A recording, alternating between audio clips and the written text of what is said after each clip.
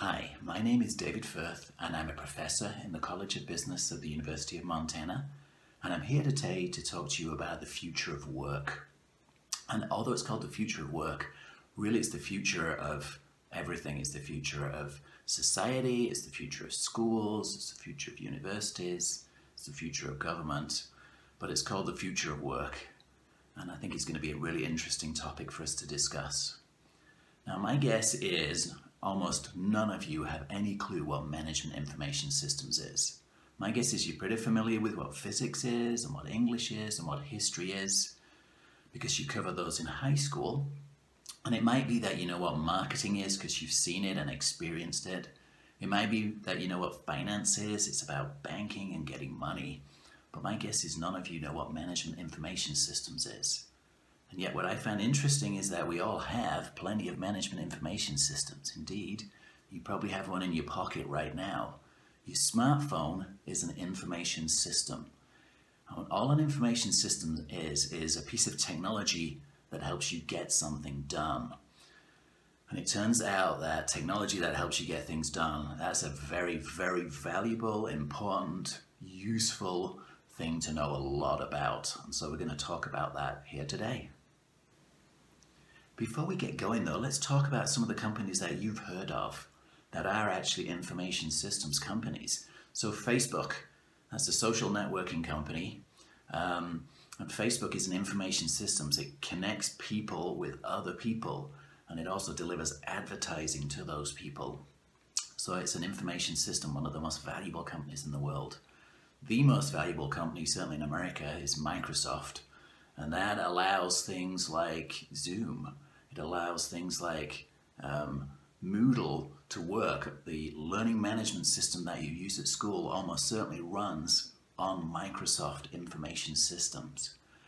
Netflix, that's obviously the ability to get movies and video content streaming online. That's an information system. And yet, things like Domino's Pizza, they're also an information system. In fact, Domino's Pizza, they have more people in their information systems department than they do helping make pizzas. And why is that? Because Domino's Pizza, really all it is about the ability to order a pizza online, make your choices, what toppings you're going to have, you know, whether you're going to add wings and Coke to that. And then you get to, press pay, and then you get to track the pizza through the process. All of that is done by an information system. The pizza itself is very easy. Remember, you can make pizza at home. It's just flour, water, a bit of dough and some topping and some, pepperoni and mushrooms on top. So at the end of the day, the pizza is the easy part. The difficult, interesting, useful part is the information system that allows you to order, allows you to make your selections, and then allows you to pay and track the whole thing through the process, and maybe get a text when things are done. So that's what information systems are. And another way to look at management information systems is that we're a translator. We translate between technology, and we translate between technology and business. And so we sit in a very valuable intersection. And that plays out in how much money, the starting salary of the MIS majors, Management Information Systems majors, they make on average $60,000 a year when they graduate from the University of Montana. The next highest major to graduate with is forestry, and that's all the way down at $38,000. So it's such a valuable space to be. And what I find interesting about being a translator is you sit at a very interesting intersection between business and technology, and that's what the future of work is all about. And so the future of work can be summed up a little bit by this.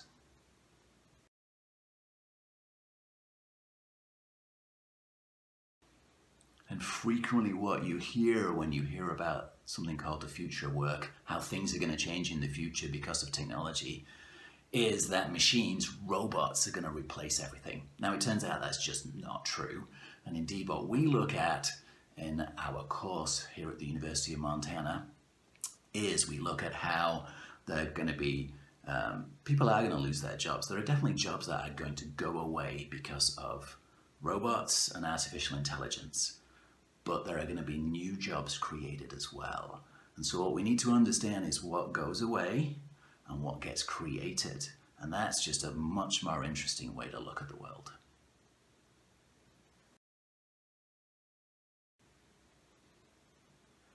So let me take you inside. This is the Moodle shell, the learning management system, information system that I use at the University of Montana to teach my sophomores. And you'll see here that I have an Innovate High School section. And you'll also see that there was a section on the future work. This is something I teach to my college students. But I want to teach a little bit to you now. And so what we're going to look at is we're going to watch just a few short videos, and for each video I want you to, one, enjoy it, and then two, while you're watching it, think about what does this piece of technology, whose job does it replace, who loses a job, and then also who gets to have a new job, what are the new jobs that are created. So what we have next is a video from Boston Dynamics. They're one of the most interesting robot makers, obviously based in the United States. And take a look at this video, and again, think about these robots, whose job can they replace? And then what sort of new jobs do we get because of robots just like this?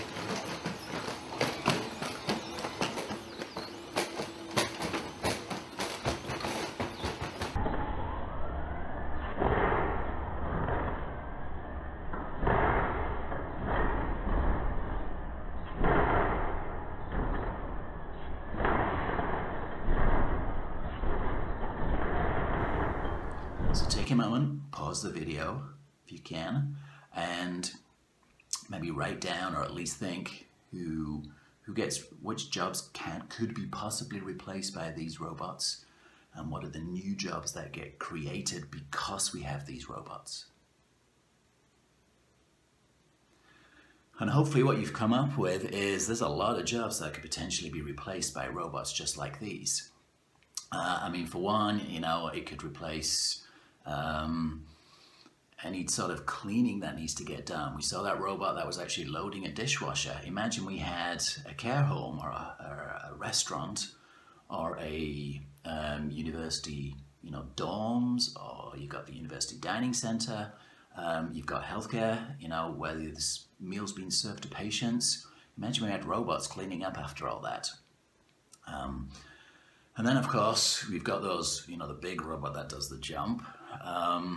So you could send robots like that into dangerous situations. So they could be military robots, but they could also be rescue robots. If you've got earthquakes going on, or you've got hostage situations, if you've got anything that just has an element of danger, where a human life could be a danger, you might want to send robots like that in to help. And so that's all the people who might get to lose a job, but much more interesting is all the people who get all the new jobs that get created here. So some of the new jobs, of course, is, well, you have to have people who, develop these robots. And there's going to be engineers, there's going to be information systems people, there's going to be people who need to test these, there's going to need to be robot mechanics.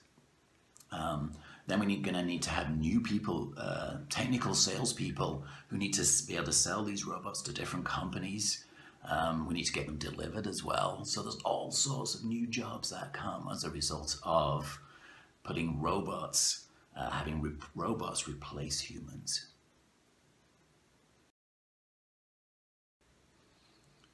One of the things that's really important to us at the College of Business at the University of Montana in the Management Information Systems Department is making sure that what we do and all the opportunities that come with what we do are open to everyone. And so we've really worked hard to make sure that we have plenty of opportunities for women in technology, women in information systems.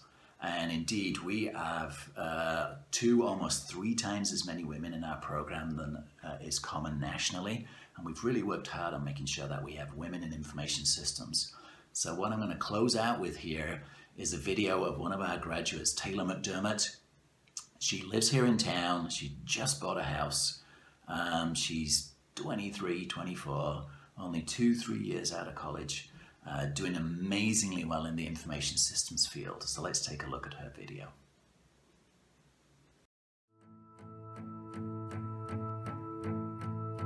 Dear Missoula, you have grown me so much. If I hadn't moved here, I have no idea who I would be or what I would be doing. I would say, just keep doing what you're doing, and thank you.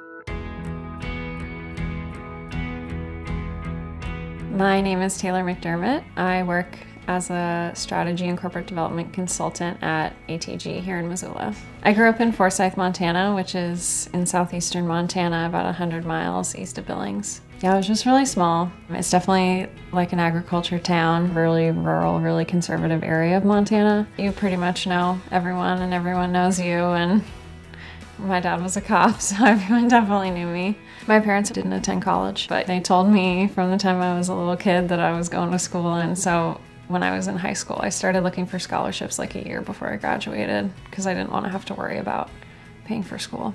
I applied to 4 schools, and then I obviously picked UM because I had visited the campus when I was a kid, and my dad said then that he saw the look on my face when I was like walking around campus, and he just said that he knew that I was coming here.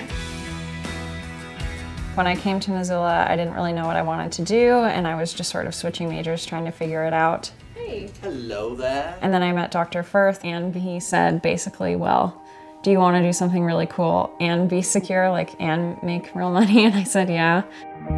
I changed my major to management information systems. He's one of my biggest mentors and like the reason I ended up in MIS. Sometimes we like to call people who know management information systems bilingual, so they can speak business and they can speak technology. And so our information systems majors can talk to programmers and they can talk to business people about what programmers need to get done. And so they sit in a really valuable intersection between business and technology.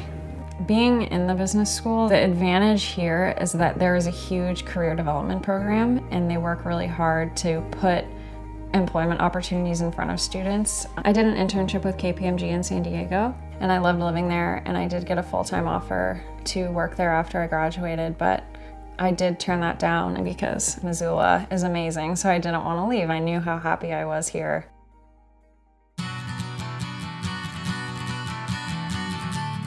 You could just about do anything in Missoula. If you love art, you have tons of inspiration. If you like the outdoors, you can do that. If you like to work in tech, you can do that. It kind of circles back to David Firth again. He had been telling me for a while that I should look at ATG.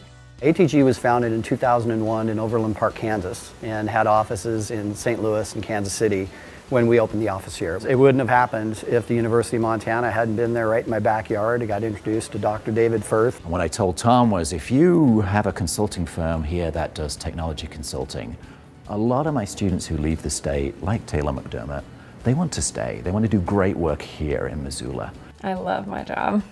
It's awesome. I'm super supported. I'm really challenged all the time. I feel like it matters because ATG brings a ton of jobs to Missoula, so that's one of my huge motivating factors for working there, is because it employs so many people and it employs them well, so people can live happy and secure. I don't think that the University of Montana would be the same if it was in a different city. And I don't think that Missoula would be as successful, have the industry that it does now, if it didn't have the university here.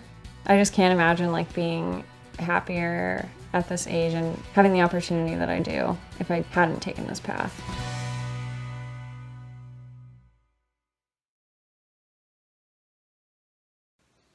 Thank you for listening to me today. Again, I'm David Firth, Professor of Management Information Systems in the College of Business at the University of Montana.